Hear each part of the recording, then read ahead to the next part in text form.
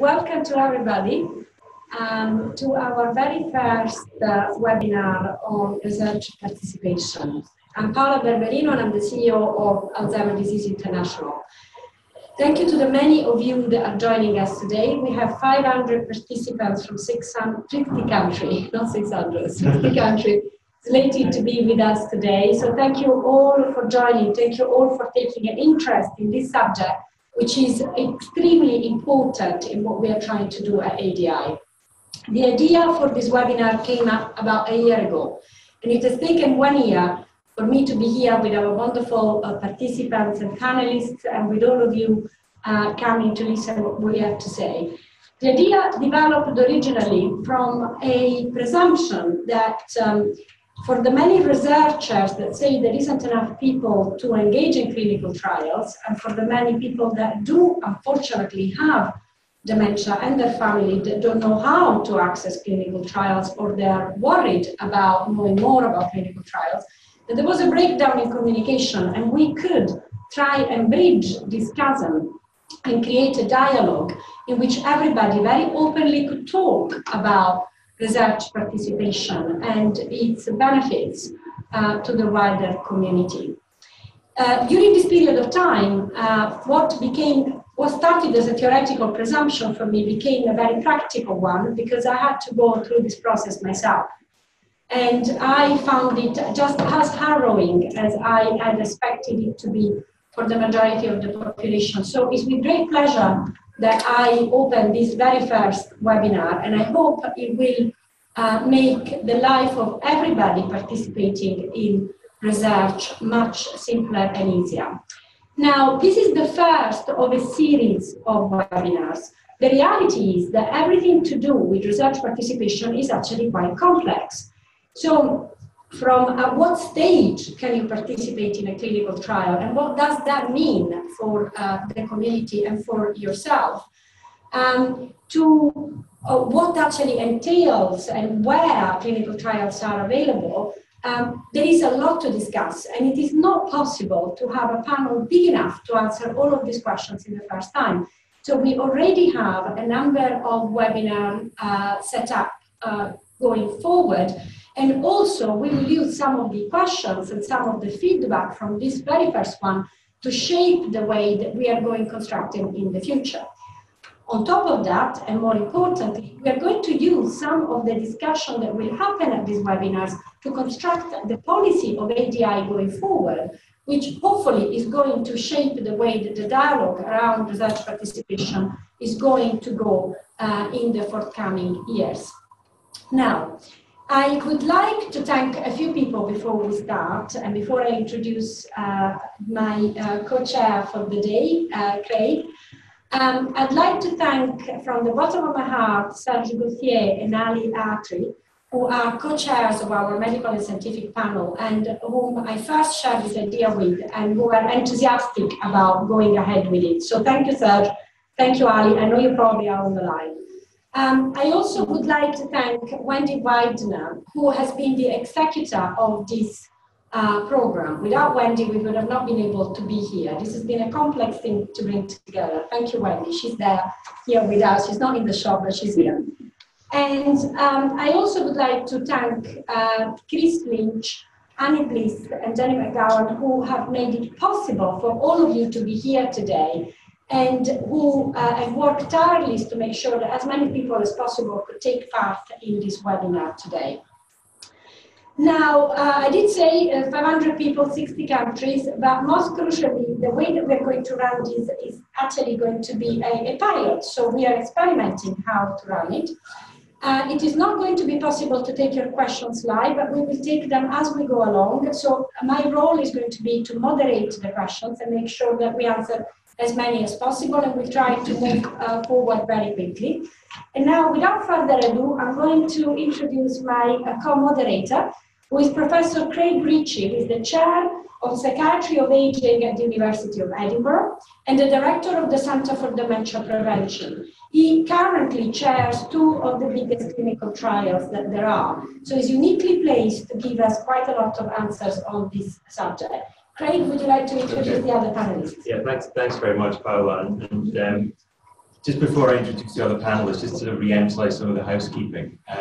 Because there are so many folk on the call today, it's impossible to take sort of verbal questions. So what we've had to do is mute everybody.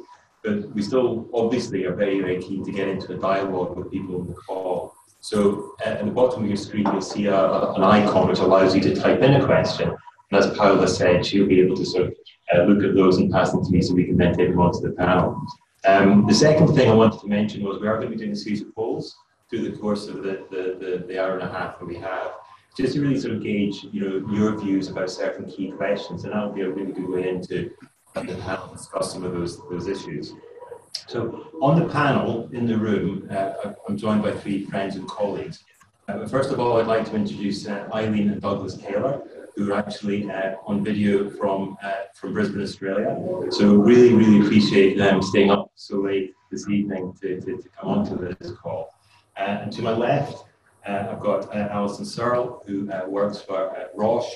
And at Roche, she is the operations program lead for their Alzheimer's program. To my right, I've got Dr. Gail Madden, who's a professional practice development facilitator at Dementia UK. And finally on the panel, we have Piers Cotting, who's a program director for the Office of National Director for Dementia Research, NIH, our National Institute of Health Research here in the UK. So I think really one of the best ways to get into this was we would, who we are now. It'd be really nice if we could get to know who's out there. So we brought up a poll onto the screen. And as it says, we're interested in learning more about you, and can you tell us who you are? So there's a variety of options there you should see in front of you. So if you start voting on that now, then we can get to know who you are, given that you know who we are now. Yeah, it's working. We've got a researcher. Excellent. Now, I don't think you can actually see this on your screens. So what I'll do is you can? Oh, you can. Okay. This is like watching. Let's not mention it. Let's not mention any votes, shall we? Steer clear of any votes. There are other international songs. Okay. So it looks like the highest number of people we have, about 36%, a third of people who work or volunteer for an Alzheimer's or Dementia Association. Then a very high proportion of health professionals, 26%, researchers, about a quarter as well. Family care partner, 9%, person with dementia, 8%, and a smaller number, 6% from industry. So that's fascinating, who they are, who you are out there. The second poll we wanted to do, and we're going to do this quite quickly before we get into discussions, was regarding your knowledge of dementia research. So how much do you know about dementia research or clinical trials? Go now.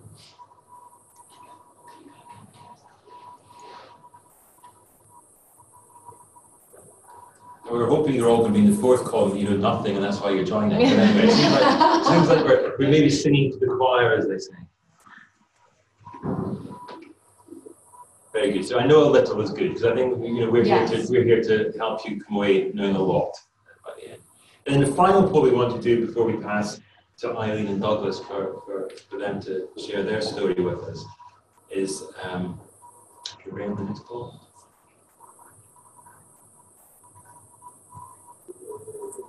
No. Now,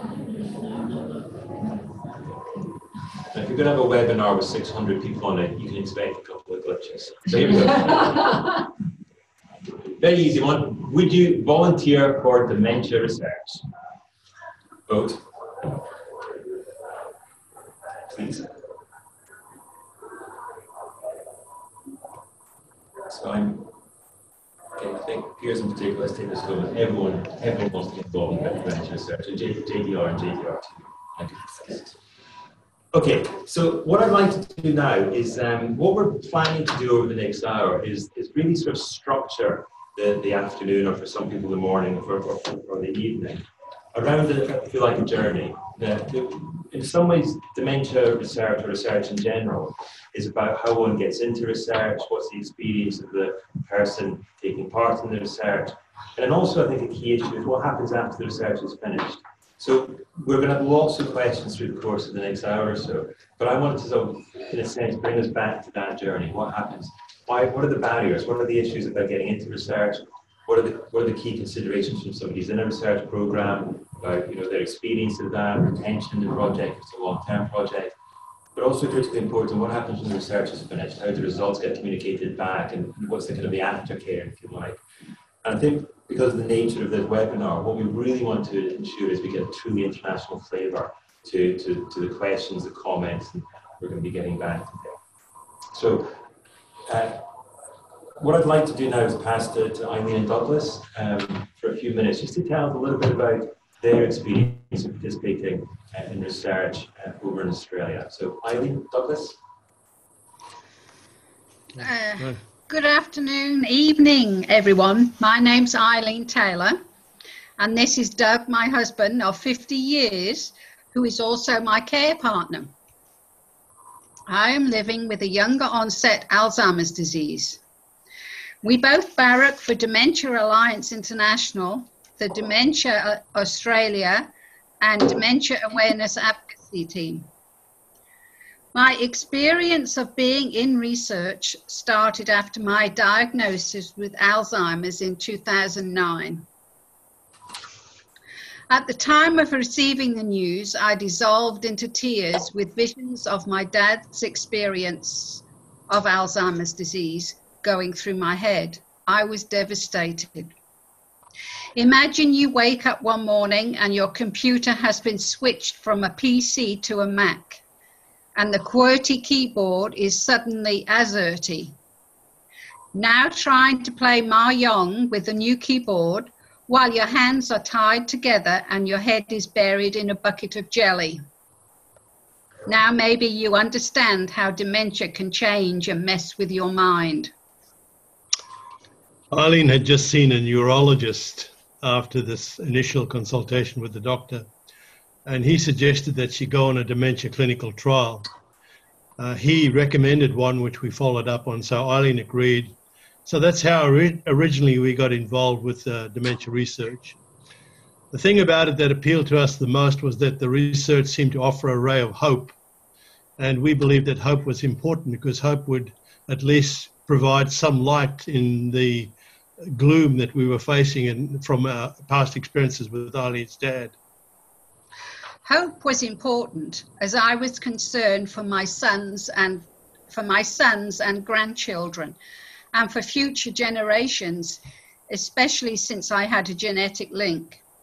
I also saw it as a worthwhile exercise as I also had an interest in research methods.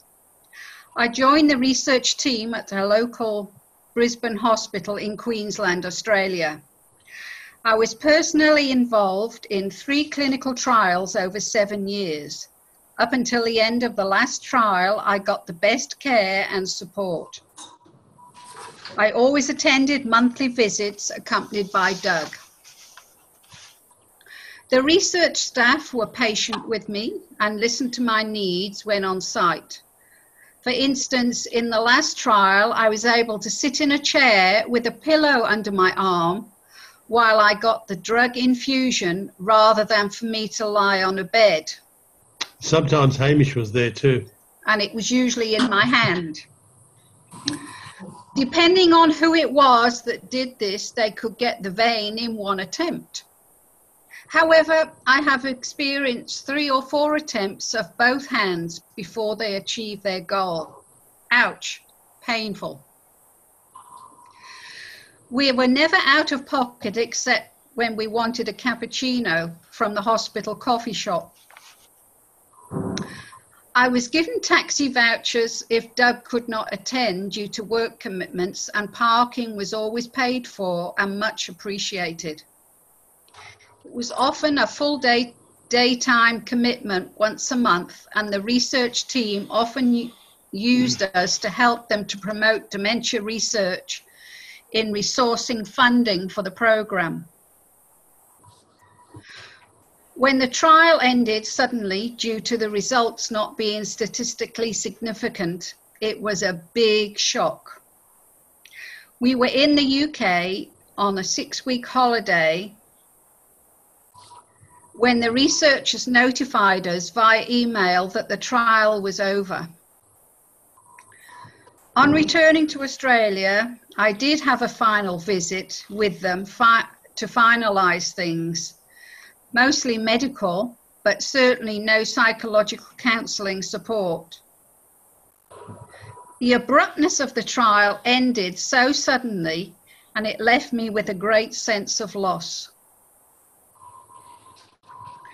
Once again, I was devastated, but also shattered and disappointed, as they had been talking about me getting the drug on compassionate grounds after the trial when it went onto the market, supposedly in the June or July of 2017. We'd been told that there was evidence that I had improved in all the MRI scans and COG tests I did, and I felt it was working for me. I thought, wow, I had given this particular research trial almost 5 years of my life. The loss of being cut off from the trial was so suddenly left me feeling angry, as I had happily endured the infusions, the MRIs, and a radioactive PET scan. I was committed to seeing it through. My anger led me to do a lot of crying. It was a real loss to me. After all, it was supposed to go on the open market in the June of 2017. What started out with hope ended in great disappointment and loss, although now I have slowly reached a point of acceptance, and I'm looking to another trial. We believe that researchers need to appreciate that people are participating in trials are vulnerable. When Eileen signed up for the trials, we thought we knew what was happening, and we discussed the pitfalls that both of us might face. But we think it was the suddenness of the way it stopped that shocked us the most. A thorough debrief with some psychological support from the research team and hospital would have made things much easier for us to both accept. It's been a challenge for both of us in dealing with the losses and the grief that we experienced after the loss of Eileen being on the trial.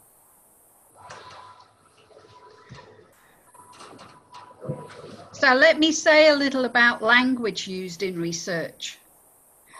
Sadly, the language used in research more often than not continues to label us, people with dementia, negatively, further exacerbating the stigma and stereotyping of people with dementia. Research, I think, is an intense experience with many different facets to face. I believe researchers need to be aware and more sensitive of people living with dementia, especially in the language and the use of negative words used in describing dementia. The language guidelines have been around a few years now for people living with dementia, yet we still see researchers referring to the person as a patient. The language guidelines declare that the word patient not be used when used outside the medical context. So the use of positive language is paramount, otherwise it can sound derogatory and add to the stigma surrounding diagnosis in dementia. Another key area for health professionals and researchers to be aware of is the concept of prescribed disengagement.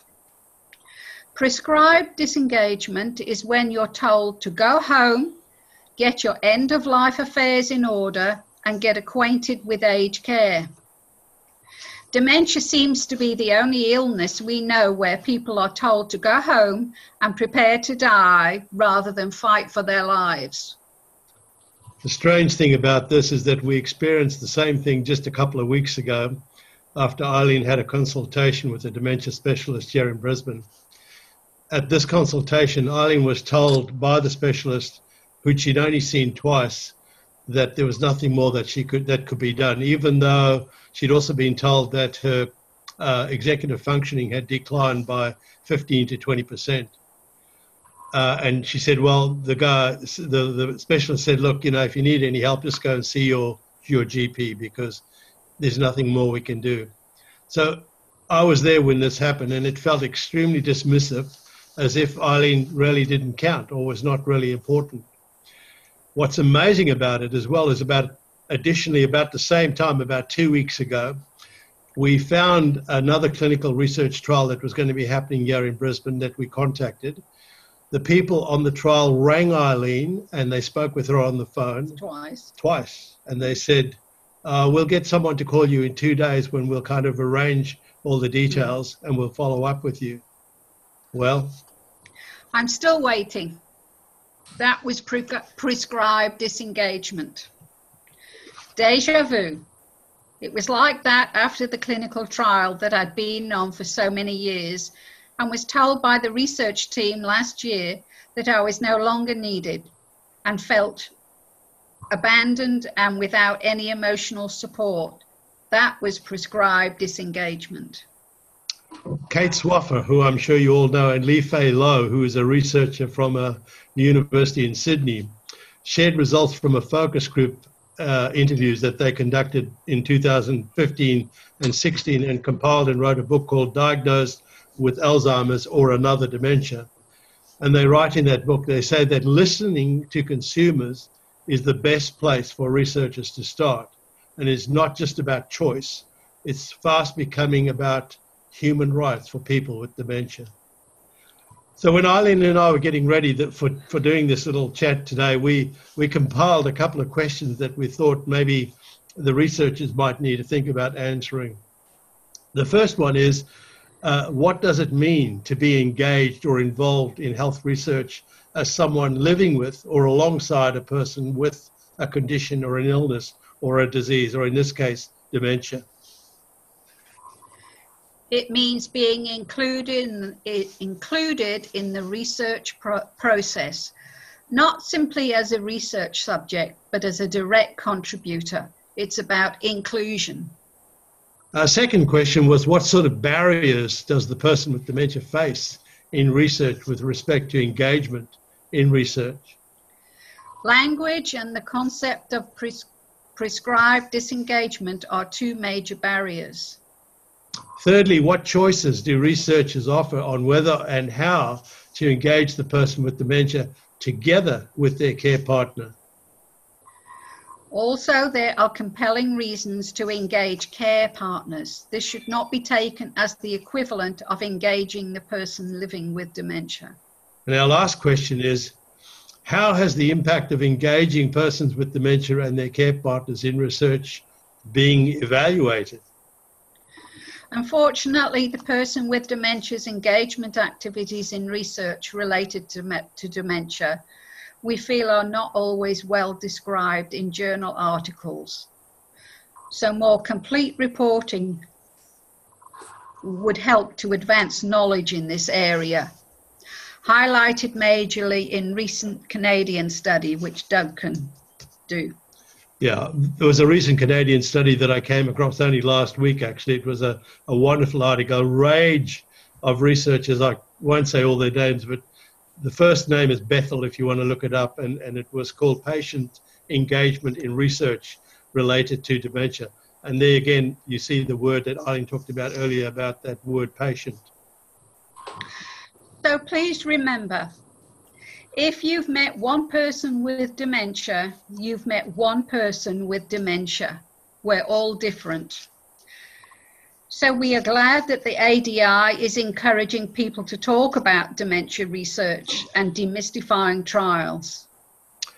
Both of us have found that the research is definitely an empowering experience, and it should and could offer people with dementia and their care partners the offer of hope.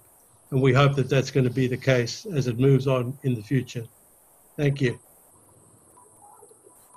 So thank you so much, Eileen, and also Douglas, for that candid, very powerful, I guess, narrative of your journey before, during, and after, particularly after a research project. And I think it sets a fantastic foundation for the next hour for our ongoing discussions. There was one question that we had was, I mean, specifically, this was a drug trial that you were involved with originally. Yeah. Pharmaceutical study. Thanks for clarifying that. So I'd like to open up on the panel here, and we're also going to come back to you for some of the questions later, with Eileen and Douglas. Sorry. But maybe starting with Piers. From your perspective, your experience, you've been obviously working in this field for many years. What do you see as being what drives you? What are the benefits of being in clinical research from your perspective? So I think it's really interesting listening to Eileen and Douglas there. The thing that I've seen most from the people who are living with dementia, who have been involved in research, is exactly that, both hope and sort of rebuilding their own engagement in their disease and taking back control. So I think there's a huge amount of that whole discussion of what happens at that diagnosis and falling off the cliff and feeling that the despair and the lack of current treatments and all those sorts of things can be a very negative and a very difficult thing to go through for a lot of people receiving that diagnosis. I mean, you'll have more experience in terms of delivering that diagnosis, but I've seen research be tremendously powerful in terms of building back up, and I think Eileen and Douglas have talked about that absolutely. Now, Alison, from your perspective, I mean, from the pharmaceutical industry's perspective, I mean, same question about the benefits, but maybe also exploring a little bit about the experience that Eileen and Douglas had at the end of this trial, some of the thinking around that. Yeah, so for the benefits, and I think similar, I'd say similar to Piers, hope is the word that comes up time and time again, and that's regardless of disease area, actually. In terms of the end of a trial, that is a really difficult and unpleasant situation. So, firstly, let me say that I find your feedback really compelling and will definitely take it back into my company. A clinical trial is an experiment. I mean, we don't know if the treatment works when we go into it. That's the purpose of doing it. So obviously, we can't guarantee a positive outcome. And if a positive outcome it does result, then obviously what you had been led to expect in terms of post-trial access is absolutely, I think, certainly for my company, I think most companies, a priority nowadays.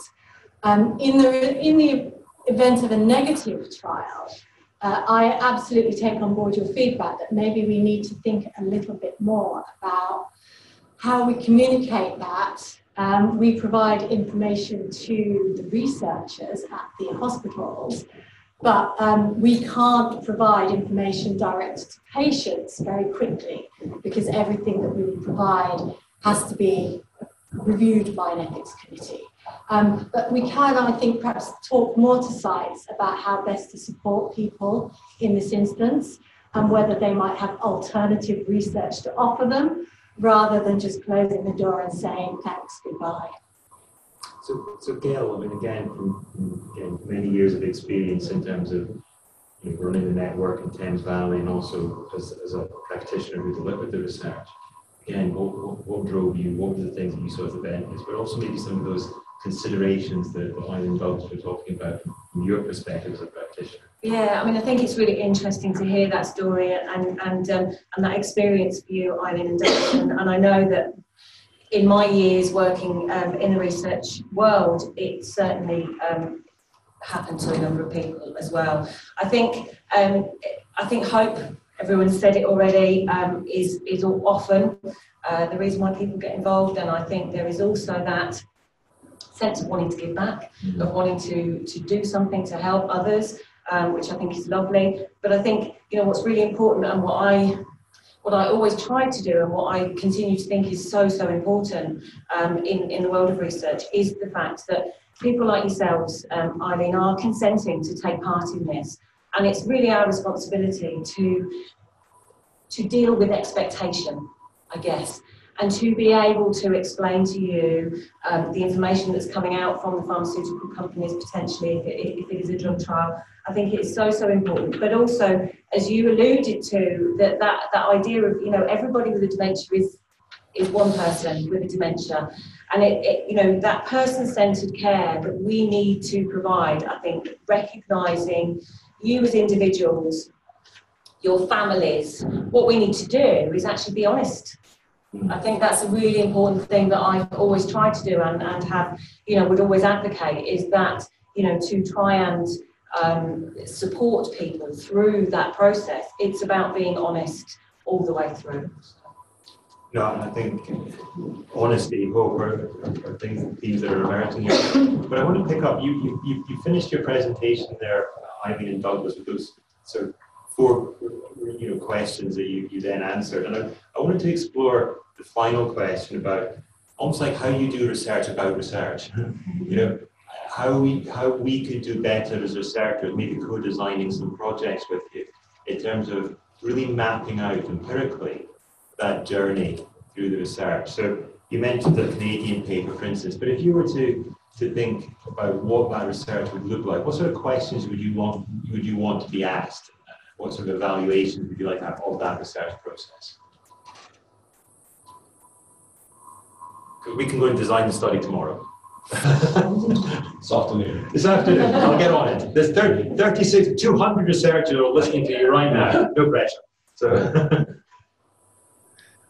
Yeah, I think that's a good question, because I think the bottom line is one of the things that we see, or we did see, that was happening. We talked about the barriers and the enablers, and I think the thing that would help a lot would be to see, and I guess it's a two-way thing. There must be barriers and enablers for the researchers, but there's also barriers and enablers for the person who's the participant, I guess, in the trial. So from our perspective, I think we're thinking that more about in terms of some evaluation of the relationship that you've had with the researchers during the time of the trial, some discussion about satisfaction about was there clearly defined, if you like, boundaries and roles that were maybe sometimes discussed but not always fully perhaps before, but at the beginning of the trial. Perhaps a discussion about the strengths and the weaknesses of, again, we're talking about honesty and about transparency. So, any strengths and weaknesses that might have been experienced or as feedback to the research team, but also them to us as the participants, if you like, in the trial. One of the things that we found in the last trial that Eileen was on is that we've learned a lot about dementia, if you like, in the journey with Eileen, with her dementia. So we've done a fair bit of training ourselves with courses. So it would be nice to have some of the information a little bit more jargon-free. So some sort of feedback in terms of how can they improve the language or the way that the kind of research is, if you like, described in some way. So I guess we were wondering, another thing that we kind of talked about was about, is there any way of helping us while you're on the trial to maybe even have some training as well provided by the research team to kind of understand what you're experiencing during the time of the trial.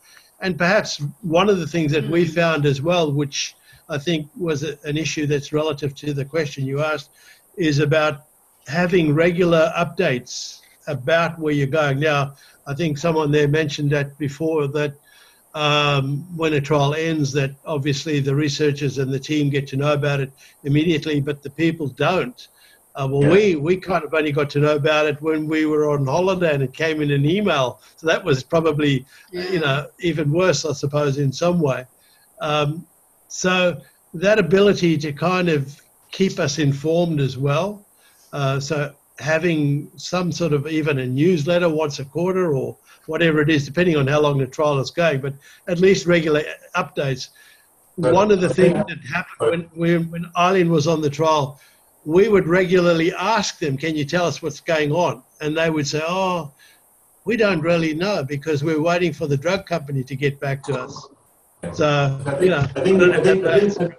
think you've set some very strong objectives for us to go and think about. And for those in the know, you've also been a strong advocate for adaptive trial design. Some people understand what I mean by that. So updating all the way through the trial. So let's take that on board. So what I'd like to ask the panel around me here now is, again, from your experience, and you haven't necessarily participated yourself in a research program with dementia, but I mean, again, coming back to the barriers and enablers, and I think I'd like to focus towards the end of this discussion about the enablers. I'd like to be finishing a positive, but from an emotional or a practical or physical attitudinal perspective, what maybe Gail first, what do you see as being the main barriers to people getting involved in research? I mean, obviously your experiences in the UK, but it might be something we can maybe generalise more broadly. What do you think stops people getting into research? If I'm totally honest with you, I think in my experience... Be perfectly honest. We don't want dishonesty here. We want honesty. You said honesty earlier, so let's stay honest. It's the word research. Okay. I think it's quite a barrier in itself because I think it causes anxiety in people. I think that it's just a word that I think people then immediately think of white coats. They think of the phrase guinea pig. So that word research is a barrier to the person with dementia, or is it a barrier to the clinician? I think both.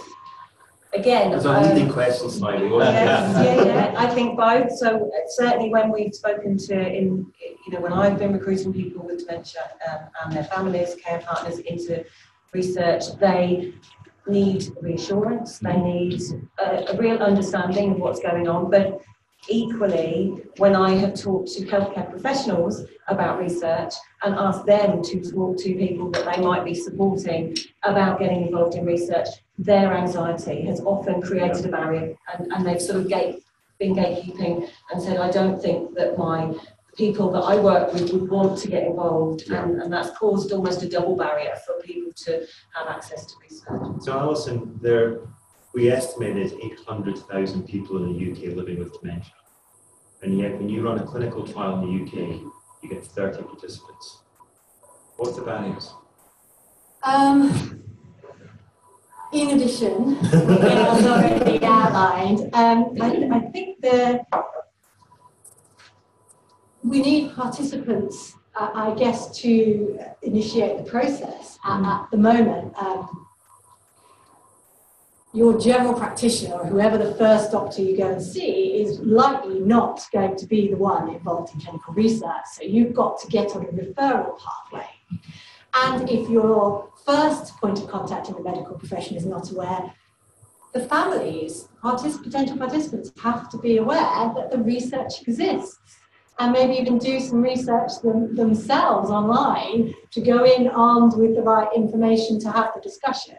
And that lack of knowledge, I think, is one of our bigger challenges at the moment. So just briefly before I go to Piers on with the same question about the barriers and maybe some of the solutions actually as well, at least locally. How did you find out about these drug trials?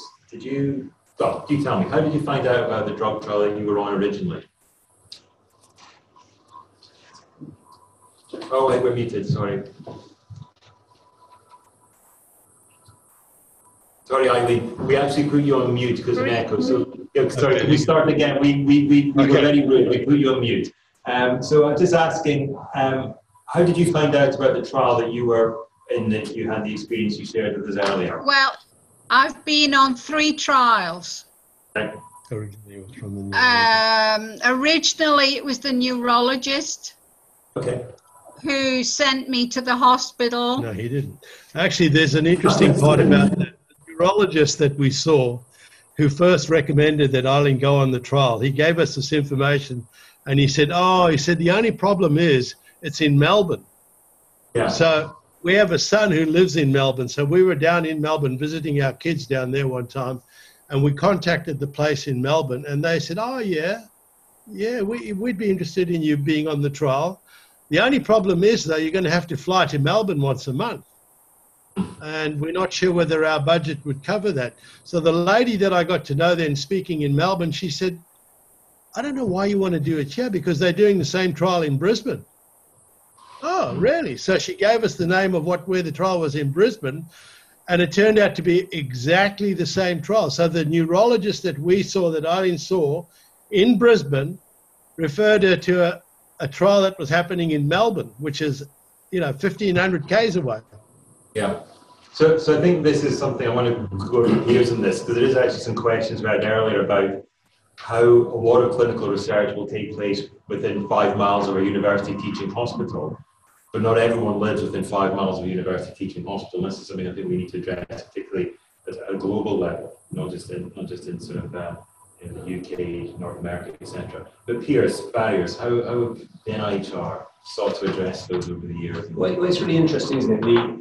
This issue of attitudes and people's beliefs around dementia research, I think is absolutely right. But I also think there's a change in that, and there has been a change in that over the time, certainly in the UK. I don't know more broadly about in other countries. And we see now, I think, quite a lot of people who are interested, do find out there's a lot of information out there online, do find out about research and want to take part. So I don't disagree that there's a perception issue, but I think there's also a large sort of cohort of people who are hungry to take part in research. So I think it's about making that easy. It's about making it easy for the information about research to be found. It's about making it easy for people to self-declare their interest in research. And that's what we've tried to do in the UK, and we're now trying to do in Australia, and Douglas and Eileen are involved in that work, which is create systems whereby it's very easy just to essentially sign up to wanting to find out about research and be matched to potential research opportunities. So those type of systems, of course, are largely going to be beneficial to people who are already engaged in research and already want to find out about research. I think we need to do more around education and changing the way people, both people affected by dementia and clinicians. I should just say, my last clinical job, I experienced it very directly. In our clinical service, despite being next to one of Europe's largest research centres in dementia, our clinical service didn't prefer people. The sense we had in the clinical service was it was a burden. So I experienced that paternalism. It is real.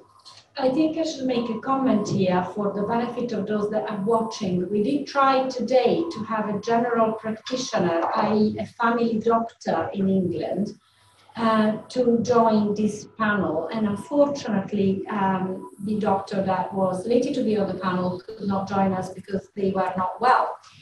And that is something that is seemingly increasingly taking and shaping up importance, because if family doctors are not aware of what is happening in the research community, and clearly the network of family doctors is very large, and the trust that family put in their family doctor is of another level in comparison to a specialist that they may have seen at the same time as receiving a very traumatic event of a diagnosis. So there is a piece of work undoubtedly has to be done, and the more I travel, the more I hear it from everyone that primary care is crucial, and the education of primary care doctor is crucial. So we hope in a future webinar to be able to really expand on this particular topic globally. Sorry, Greg. No, thank you. And I was actually going to come to you anyway, Paolo, because I think one of the things we talked about there were the barriers. And we've got the Australian experience, and from us, we have sort of a European or a UK experience to some of these barriers. But I mean, the issue about Brisbane to Melbourne is probably magnified, more so in low and middle income countries, about being able to connect with the research that's taking place.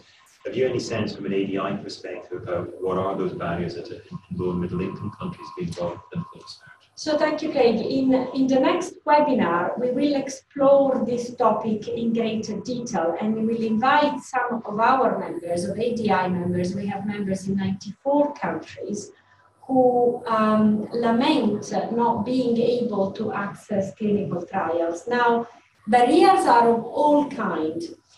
Let's remember that in some countries, you do not have specialists of any kind. You have no neurologists, you have no geriatricians, you have nothing really that can help. You have no diagnostic equipment, there are no MRI scans. There are no possibilities of doing any other technique, and there are no pets. So effectively, we do need to bring those countries where there is the opportunity or the possibility into that discussion. One of the barriers are obviously regulatory. Once again, traveling around, one learns a lot about in some cases, barriers to regulations that may have been put in place in order to safeguard the population on certain diseases have in the end become barriers to taking part in other clinical trials, like in the case of Alzheimer's disease. And certainly there is a role for the scientific community to help remove those barriers. Because in some cases, recently I was speaking with someone about Indonesia. Indonesia is a very large country with a very defined population, and they are not taking part in clinical trials. And they could be a country that does take part because the educational provision, the university, the research center are very high level. So there's no reason why they shouldn't take part. So certainly, this is something that we will examine further. But it is a fact that for every country that has a barrier, that barrier seems to be different. So it is not so easy because so often it depends on regulatory, legislative, policy issues, which of course will vary from country to country. And that is the wonderful thing about ADI, but also the challenge. So I invite everybody here that is listening in from countries which are not the UK or Australia, where we are currently based and what we are discussing, to please let us know in the feedback of this webinar whether your experience, whether you have had issues focusing on and getting access to clinical trials. And I thank particularly the person from Malawi that has sent that very specific question on participation. Africa is a continent where it's really, really difficult to take part in clinical trials at the moment. So just building on that, Alison, I want to come to you. I mean, clinical trials, low and middle income countries, the challenges that you, the pharmaceutical, from a pharmaceutical company perspective, have in running and operating costs. Yeah, so some of the challenges are getting approval for the trial and how long that will take is often more challenging in countries, particularly if they're not used to doing clinical research. And if you have a certain time frame to complete a trial, sometimes that makes life difficult. But I think even more than that, it's often what I call infrastructure challenges. So, for example, we might need certain equipment or people with certain qualifications and experience to run a trial. Okay, we were just talking there about the conversation thus far for the last half hour or so has been really very much about drug trials, and in particular people. There was also a question whether or not people with dementia were the only ones who would be suitable for drug trials for clinical research. So Gail, from your perspective, the non-pharmacological interventions. Yeah. So yeah, as what I was saying, I got cut off mid-flow, unfortunately, but was just that they weren't related. But yes, maybe it was something I said. Was just the importance of recognising that clinical trials are obviously really, really useful and important for us to have, but it's also equally important for us to recognise that there are people living with dementia now and families experiencing dementia now, and so it's just as important for us to think about ways to help support and interventions potentially that might be able to people that are living with the illness as we speak. So I've been involved in quite a number of different non-interventional studies and interventional studies, but that haven't been drug trials. Just, I suppose, to give you a quick flavour, really. So I've been involved in studies that have looked at visual disturbance in people with dementia. I have also been involved in a study that was looking at whether exercise helps people with dementia.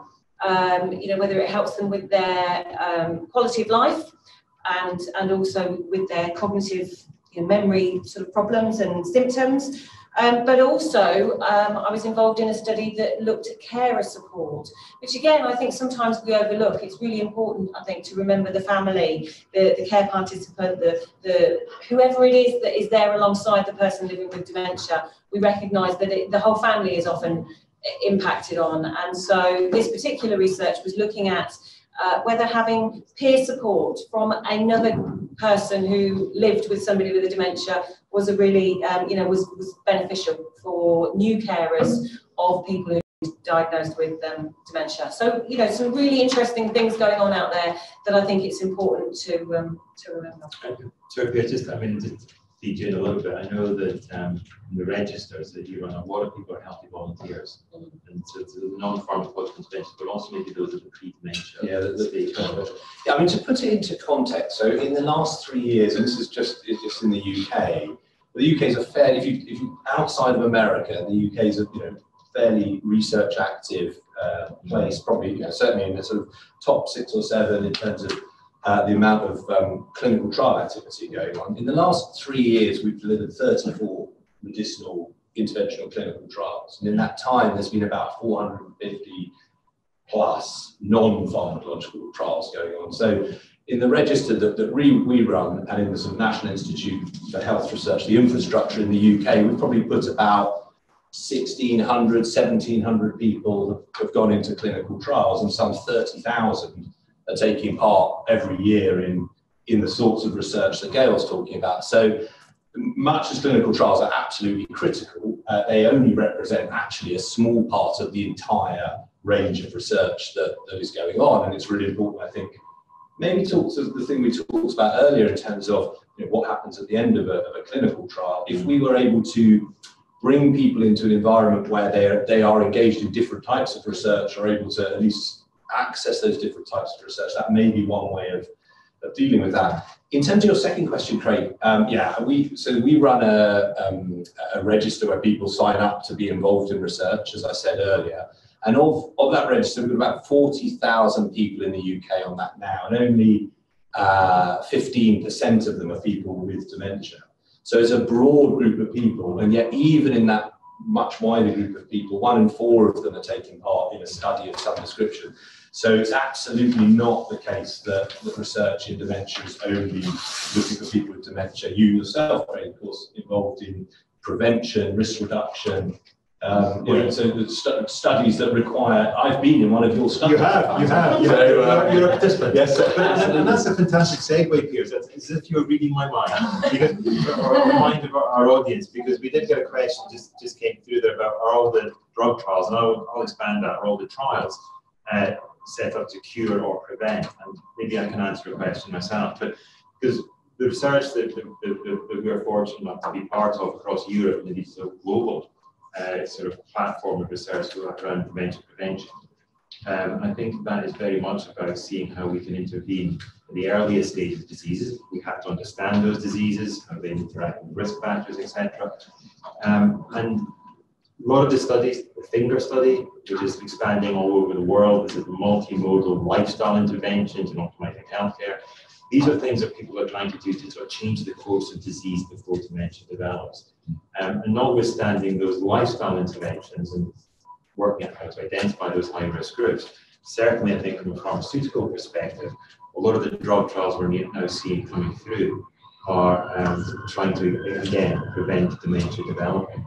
And I think one of the biggest challenges of that is, and I'm sure you're attest to this, is how do you go in early enough? But when is the stage of illness where you need to get in and before it becomes too established, and therefore the drug trials or the lifestyle interventions won't really make a difference. So are the trials to cure?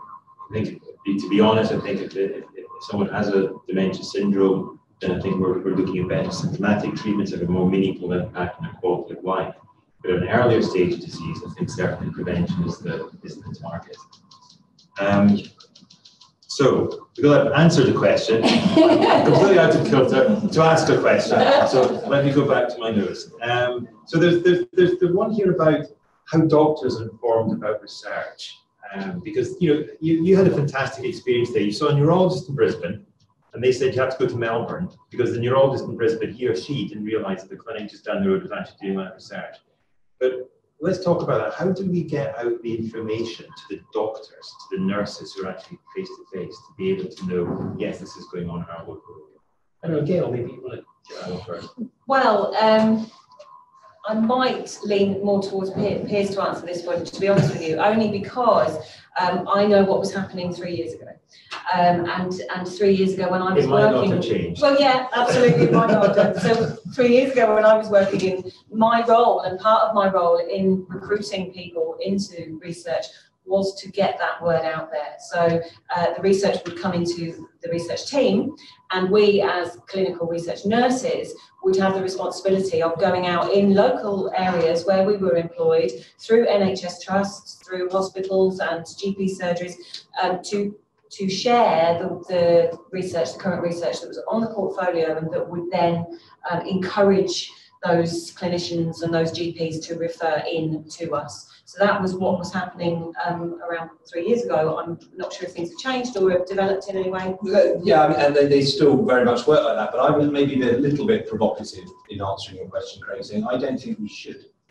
So I think, and I can't talk for all countries in the world, but countries, well, I'll qualify this, but countries where there is a significant volume of research going on, it's not realistic to think that any individual frontline clinician will ever have a meaningful knowledge of that research base. If I were Douglas or Eileen, if I were Eileen getting her diagnosis, what I would hope is that I am able to access all research that might be relevant to me and interesting to me and in a location that I might be able to do it.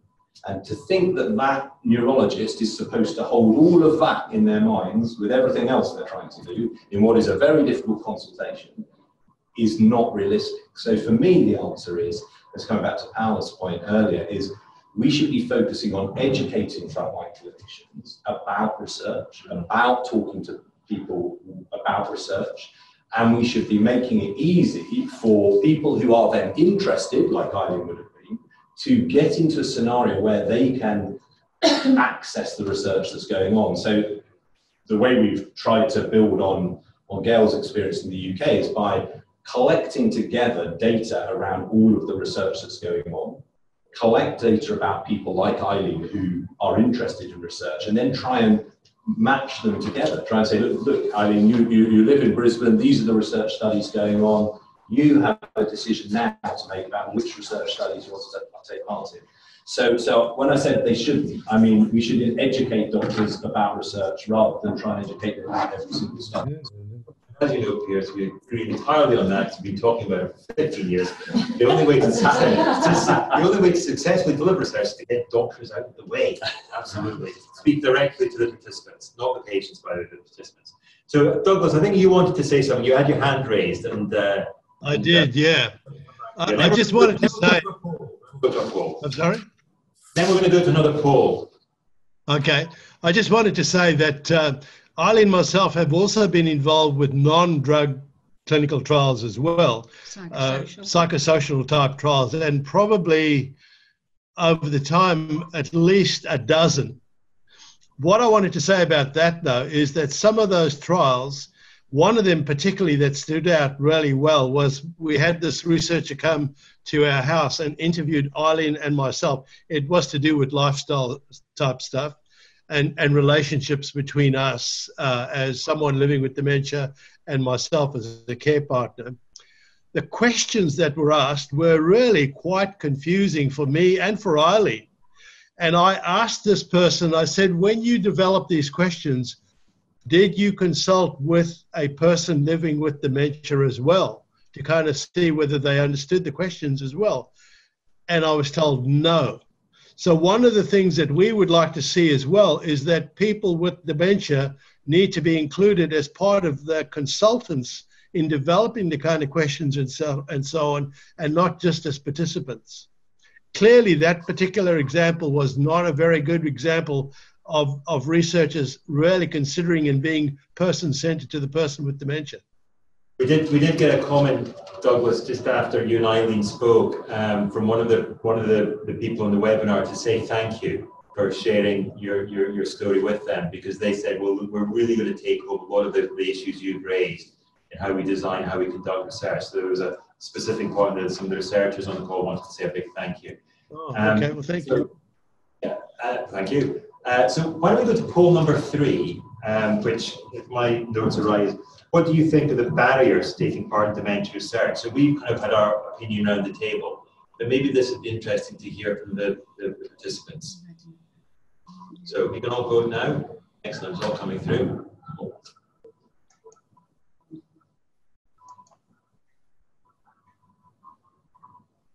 And of course, because it's a poll, we couldn't have a room for any other comment, but that might be something we could pick up on later. If people want to sort of send in some ideas, I'm sure ADI would be keen to collate those. So the most common barrier is lack of knowledge, and I guess that talks a little bit about, I mean, you had that lovely thing about that, the barriers and enablers, both in the researcher and in the person. So that lack of access, again, maybe this is talking a little bit about remoteness from a centre that's actually running a study, which is something that we can maybe seek to address. Stigma has been talked about. Fear, we might come back to fear later actually, and mistrust in the pharmaceutical industry. Not to be a very specific thing around the drug trials, but Craig, can I just give me a second? I just want to tell everybody who very kindly are sending questions that we are trying to group the questions into strands, and we are answering them in the course of the panel. So the questions the panelists have been put are questions that have been sent in to us. And for those that we won't be able to answer, because there will be quite a lot, we will try and pick them up as themes in the follow-up webinars. So it will be a good reason to stay tuned. Sorry. Come back to the next one. Exactly. that would be good. Fantastic. So the poll. So Alison, the poll was suggesting, you know, I guess some of the barriers we talked about already. But one of the critical issues is, and I think, you know, Eileen and Douglas have been involved in a clinical trial. And I made this slightly facetious comment: 800,000 people with dementia in the UK. How come only 13 in a trial? But there are some selection criteria, I guess, as well. The challenges we face in terms of what I was saying, getting in early enough, and how do you actually select the people who you think are going to benefit most? How do you overcome some of those, not quite bias, but how do you overcome those issues? Yeah, and I guess there's a couple of topics there. One is that trials do have some very specific criteria that people need to meet quite often, which does reduce the number of people eligible to participate. And those are usually there to, or they are always there to make sure, A, that everyone is safe, because remember, it's often an experimental therapy, but also to make sure that we can get a clear answer at the end. And often a criticism levelled at us, quite rightly, is that those people on the trial don't really represent the general population who might end up using the drug if it ever gets to market. I won't say that we have an answer for that question yet. I think that is an ongoing conundrum for clinical researchers. I think the other thing is that we do not necessarily have diversity within our clinical trial populations. Minorities are not well represented. And it's clear that it's not a case of just putting the trial at a hospital that is in an area that has a diverse community, because we tried that and that doesn't work. So that's something that I am working on at the moment. I don't have the answers. I think I'm going to try and test some different approaches and see what might help us. If anybody does have any insights there, I would love to hear them. So thank you very much. We've talked a lot. I mean, I said at the beginning, there were sort of almost like 3 stages to this journey. The first stage is about the entry into clinical trials, and we've talked a little bit about that here. The final stage was, and we might come back to it later, is about how we manage the end of a trial better. And we've touched on this a little bit. But one of the things which is obviously critically important is when people are involved in trials, and I think you mentioned this yourself, Eileen Douglas, is that information flow, that communication. I mean, some of the studies that I run, that we run, last up to 5-10 years. They're very open-ended studies. And one of the things worth exploring is how do you keep people engaged, both the researchers and of course the participants. So we've got people into the studies, everything's going fantastically well, but then how do you make sure people retain their interest? And again, Gail, I know that you're very much involved in this, so maybe, and then we'll maybe go to Eileen and Douglas again, but what works well in terms of keeping people involved? Yes, I think Eileen and Douglas would certainly be able to answer that question perhaps a little better than me. But I guess when I think about it, it's about providing reassurance for participants, for people who are involved. I think it's about the comfort, I guess, that people feel. And I don't mean that because I know there's an argument about being too nice almost when you're involving people in research, because you don't want objectivity, subjectivity to sort of start getting involved around data collection. The whole point of research is that everything is consistent and that raters who ask all these questions are treating everybody exactly the same. So it does, you are pulled a little bit between that kind of person-centeredness and data collection. But I do think there is a real importance in ensuring that the time that people spend when they are with us in clinics, for example, they are made comfortable and that they are provided with food and drinks as regularly as they need them, that they have costings brought into the research to ensure that they can have taxis to and from, because I think that causes an awful lot of anxiety for some people. So it's just things around, I guess, the practicalities for us. We found that we were able to retain, more people were involved in the research if they felt that of value, if they felt that they were doing something that was worthwhile. And so ensuring all of that. But I think also each time we saw them, it was about talking through the research again, talking through their consent, ensuring that they were still feeling comfortable about taking part in the research and that they were, still happy to continue with that. So I think just all of those things together really helped. And Eileen and Douglas, I mean, what went well in some of the trials that you were involved with? What were the things that continued to motivate you, maybe at a more practical level, from the trial centre itself or the people working in it, that you found a benefit to keep you engaged in the project? I think, being reimbursed for taxis and parking and all that kind of thing, I think that really helped. Yeah. Okay. I think for me, one of the things that's been helpful as well has been that the people that we've got to know on some of the trials have been very good resources for us as well, because we run a dementia advocacy group as well here in Brisbane. Those researchers, they've been kind enough to provide us with information, or they've also been kind enough even to come and speak at different things that we've organised as well. So they've been good resources in that respect in terms of providing their time and their expertise in helping us in areas that we might need some help. And that's been one of the big things that I've appreciated. Yeah. And maybe Piers and Alison, just before we move on, anything from your perspective on that retention issue? There's one thing that I found really interesting in the last few, maybe 6 months, the last year, a lot of discussion about moving into sort of citizen science around dementia. And it's quite interesting to me how people talk about this stuff. So there's a lot of non-pharmacological research that becomes called citizen science, and therefore we somehow think of engaging the people in those research projects in some other way. And in fact, methodologically, they're really rather similar to pharmacological trials. We are just collecting data from people and analysing that data to see if something works.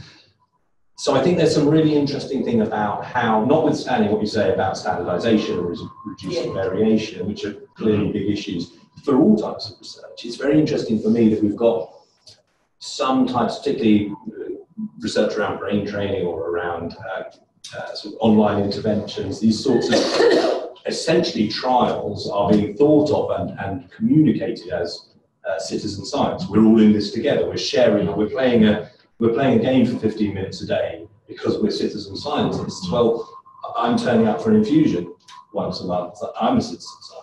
It's just my blood rather than my brain. So I think there's a really interesting thing to be done about how we communicate what it is to take part in any type of research. Yeah, I agree with that. I also think there are some other things as well as the practical logistics of ensuring that you're not out of pocket. You know, some companies do have people that can go to individuals' homes, if that's helpful, and do some of the study assessments there.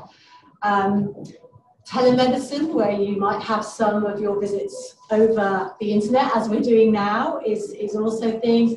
Using, now that everybody has, not everybody, but a lot of people have smartphones, using apps on those to collect data, the sort of Fitbits and things like that can collect. So I think I see a lot of interest in how we can utilise technology in the future to minimise burden. And if we can do that in a robust way, that might really help us. And I think just to build on that, there's a couple of key questions here. That I think what we're trying to do is look at how we can bridge that gap to be able to run the clinical trials and clinical research in people's own homes. And some of the technology that Alison was referring to may allow us to be able to do, maybe not the initial assessment, which might need to take place in a university hospital, but thereafter, a lot of the assessments can be done remotely, and that will make it easier for people all over the world to get involved. Now, we've only got about 10 minutes left, and I want to do a couple of things before we finish, but there's some very good specific questions, and maybe I'll just pick. One was about questions on whether there are trials in young onset. I presume it was young onset dementia. There is various different types, if you like, or different conditions which can cause dementia to start earlier in life than the usual, 65 years old and older. There is something called the DIAN network, the Dominantly Inherited Alzheimer's Disease Network, DIAN, which is a global network for people with familial Alzheimer's disease. There are certainly centres I know of in Melbourne, I think also Brisbane and Perth. And all over the world, but mainly, dare I say it, in the North America, Europe, and Australia, unfortunately. But if you go to the DIAN website, you'll be able to find out more about that. And there was also some questions about what a researcher is looking for when running clinical trials. But the easiest answer to that is it depends on the research question. There's so much research we're trying to do to understand the stage of disease before dementia develops, look how best to intervene, etc. But what's critically important from a research perspective is having a very clear research question. Why are we doing that study? And communicating that, maybe working on that research question, let's say, with people who are going to benefit most, either those at risk of dementia or developing dementia. So what I wanted to do in the last 10 minutes, or we wanted to do in the last 10 minutes, was read on our poll to see if we've changed any attitudes out there. So we had a couple of polls we said at the beginning about would you volunteer for research and what your knowledge of research is. So we're going to run those again. And then once we've had those, I'm going to just go around the panel for just a quick 30 seconds of what is a key take-home message for them over the last hour and a half. Remember to plug in your computer, being one of them. Make sure the battery's charged. But that aside, other key messages around the panel. And I'll say a few words, and then Paula, I don't know if you want to have the final word before we close the session. So let's rerun the poll. And I've got the results from the previous one here, so I can see if we've had any impact whatsoever. This is action research. Okay. So, how much do you know about dementia research or clinical trials? You have to talk amongst yourselves, then to recopy it. Otherwise, we'll delete all the ones. No, I've got them down. Got the results. I wrote them down. Delete them. Get rid of them. Yeah. No recall bias here. Go. Okay, off we go. Okay. So knowledge of research, is this what we're doing? Yeah. How much do you know about research and clinical trials? Yeah, okay. So hold on, no, we should just, okay, oh dear. Oh, no, more at the top. Press the top button. Douglas, press the top button 5 times. Okay, we failed. Right, so maybe we've had some dropouts. We've got a sort of a attention bias. We had about 20 people that in class than the previous polls. Well, okay, so I know a lot has changed. I won't say dropped. Has changed from 17% to 13%. I reckon that's within a margin of error we can accept. Yeah. The I'm comfortable in my knowledge has increased significantly. Not even a trend. It's statistically significant from 24% to 33%. I know that it has dropped quite dramatically from 52% to 44%, and nothing has, it's gone up. Right, let's run the next poll. So I think we've had some impact.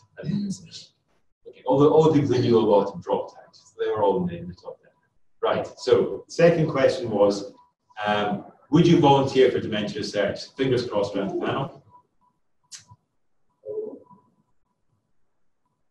Okay, so the no has gone up by 1. By the way, we can't track this. This is confidential. We can't track it. We can't track. You can't find who you were. But I know who you are, Sarah Gregory. Anyway, then the yeses have gone up from 34% to 45%. So that's fantastic. Yes, but we'd like to find out more. It's probably moved. It's gone down, but it's probably just moved from the 46% into the top group.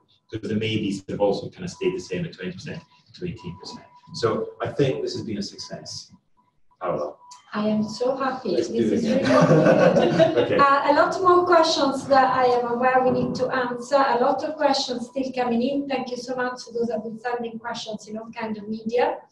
But yes, we need to continue the conversation. I think that this has opened, clearly, obviously, the panel has been brilliant and answered quite some difficult questions, but this has also opened some more questions. There are questions on diversity coming up, also questions on how do you then deal with different types of dementia and whether there are trials that address those. Actually, there's a lot of detailed questions that are very interesting. Where do you find more information? I can tell you that there's a number of websites where you can find more information. One of the immediate follow-ups is certainly to give you a link to where on our website you can find more information. So there are also others, and we can inform participants about those. And there are a few other points that we can follow up in the immediate future, and certainly a lot that we will follow up in the next couple of webinars. So I want to just go around the panel and obviously come to Douglas and Eileen as well. 30 seconds. Start with Piers, then Gail, then Alison, and then we'll go to Eileen and Douglas. What's your key take-home message, your key sort of perception from today's? So I think my mobilisation. Okay. So I think this is a fantastic start. I think Alzheimer's Disease International are doing a fantastic job here. I think there's a massive, massive potential listening to this for ADI members to be involved in mobilisation of people, mobilisation of information. That rerunning of the poll around barriers, I think we have a tremendous opportunity. I agree there's a lot of complexity, but I think there's a real opportunity to tackle a lot of these barriers in really quite simple, inexpensive ways that can be spread globally really rather quickly around mobilising people, mobilising interest, mobilising information, giving people that information and access. I agree there's all sorts of things to think about and complexities around that, but my take-home message is, I think absolutely that. We need to be working together with the associations and with the people on the webinar to mobilise information and people more quickly. Gail. I think for me, it's about managing expectation. Okay. I think being able to have discussions with those people that are actually living with dementia and their families around how we can help support them through the whole journey. Alison. For me, the need for greater transparency in a appropriate language that is meaningful and resonates with potential participants and their families. And a reminder of something that I already knew, which is how important it is to not only get input from potential participants and people living with dementia, but actually to implement it. Excellent. So, Eileen, the soundbite, the one thing that you take out of this meeting more than anything else? I still say hope. Hope for my sons and my grandkids. And Douglas? Listening to this, it's kind of given me hope that things might change. And for you, Douglas? I guess for me, it's exciting to know that what has happened with the ADI in initiating the whole process of having conversations about research, I think has been a really much needed thing. And one of the things that came out of the conversation was the lack of knowledge.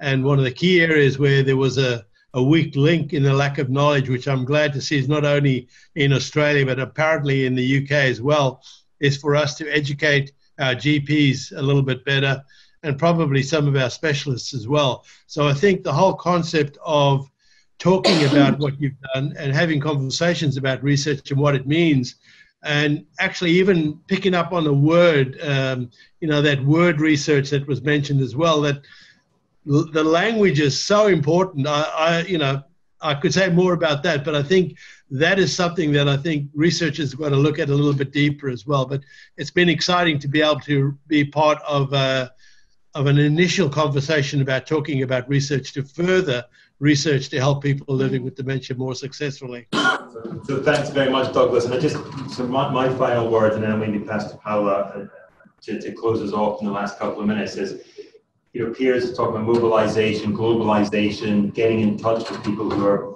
I don't like the word remote, they're not remote to themselves, they're remote to the research centres, but finding ways and mechanisms to really bring that to bear.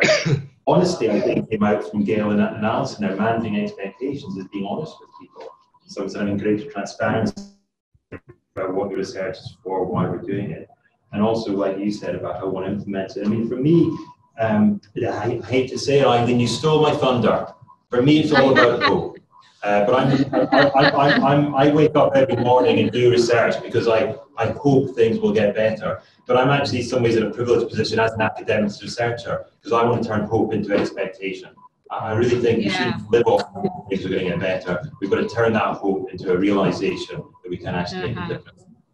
So that's my final word. Other than just before I pass to Paul, to give a massive thank you to Edelman, who've actually hosted us here today in these fantastic facilities, to Roche, who sponsored the meeting, and of course to all of our friends and colleagues at Alzheimer's Disease International, who are just really pushing the boundaries and trying to make the world a better place for people with dementia. And there was a risk of dementia, not just here in the UK or in Australia, but truly all over the world. So thank you so much for all of your efforts. Truly appreciate it. Thank you, Craig. I have to say, this has been wonderful. I think as I walked into ADI, I thought, here is a lot of research community that are really trying to make things better for people living with dementia and their families. Here's a lot of people with dementia that are having a number of questions. Is there any way we can bring them together to talk on the same thing about this very complicated thing that we know is complicated? But at the end of the day, we're all aiming for the same objective. So we should find a way to get this through. So I think we succeeded. Thank you, everybody. Can I make one point just before we end? We are here on time, just 30 seconds left. Can I mention that this series is going to be recorded for everyone, everywhere to listen to it from any country, in any time zone. So please do tell people that couldn't join us today that it will be available. So it will be the whole series. And we're also starting to work on one in Spanish. Don't know if we manage to get it done, but we're certainly trying. So thank you for everybody for joining, and thank you for the wonderful panelists for participating and for being candidly honest. It's only by being honest that we can bring the whole thing forward. So thank you very much. Let's hope that we get talking even more about dementia research. Thank you. Thank you. Thank you.